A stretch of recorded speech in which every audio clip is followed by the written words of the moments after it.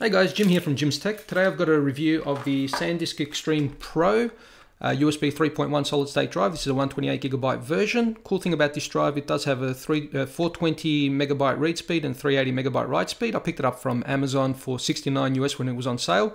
Currently I think it's $79.99. I will throw a link in the description. Yeah, so let's go ahead and open it up and have a look.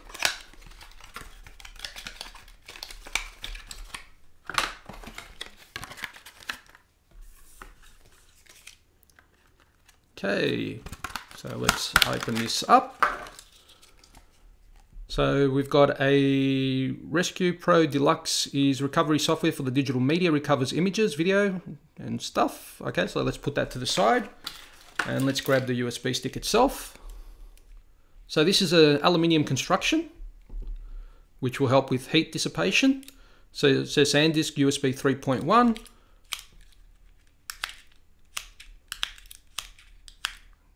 The mechanism for extending and retracting, it's quite nice.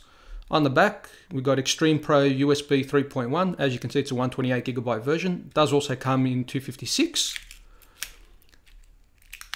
which is quite cool.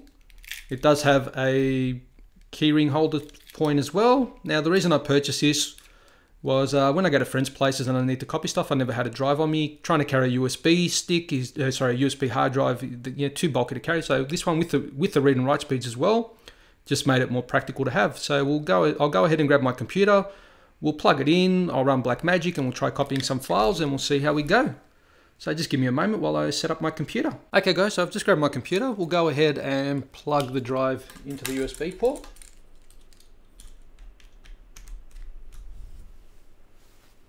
And let it get detected. Okay, so we'll open up Blackmagic now and we'll run a quick speed test on it.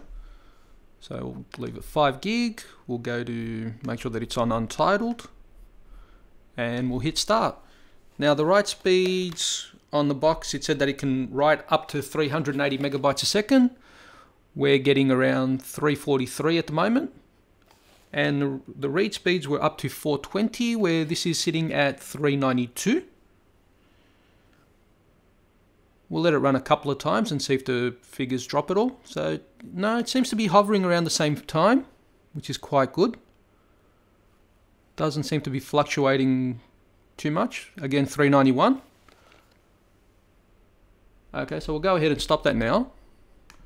And what I'll do is I've got two things to copy over. So the first one is just a single 10.5 gig file. And then the other one's just multiple files that equals around 10.6 gigs. We'll copy them over and see how long they take. And I'll use the activity monitor on the Mac to see what the read and write speeds are. So we'll go ahead and copy this one in first, the single file. So it's saying in less than a minute. And if we open, okay, so activity monitor doesn't want to work.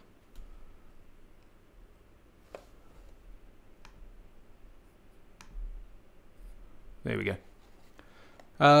So the read and write speeds seem to be sitting around the 400 mark, which is quite good, and that was finished very fast. All right, we'll try now the bigger file and see what happens here. Okay, so this again saying less than a minute. Read and write speeds a little bit slower this time.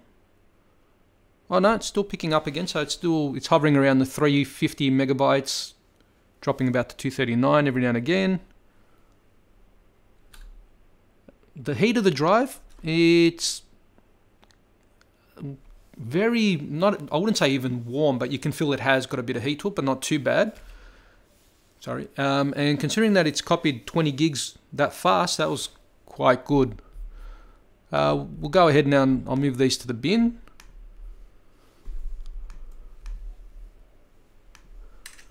And what we'll do is we'll copy it back the other way and see if it's any different.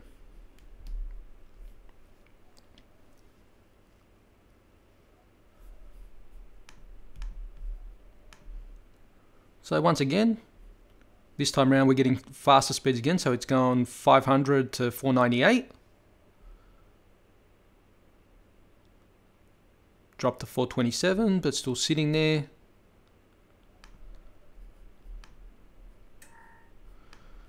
And we'll do the multiple one as well, just for a bit of fun. Again, less than a minute. And read and writes are hovering around the 380 mark. And jumping every now and again up to 400. So you've got to consider now that we've copied 20 gigs to it, and then 20 gigs back off it again. And speed doesn't seem to be affected. I'm very impressed with this drive. I know for, what was it, for $80 US, it is an expensive drive, but for, you're getting 128 gigabytes, you're getting faster than normal portable hard drive read and write speeds. So I'd say it's actually worth it to buy this. Well, I hope this video was helpful. If it was, please give a thumbs up. Also, feel free to subscribe, as I will be posting more videos in the future. Thank you.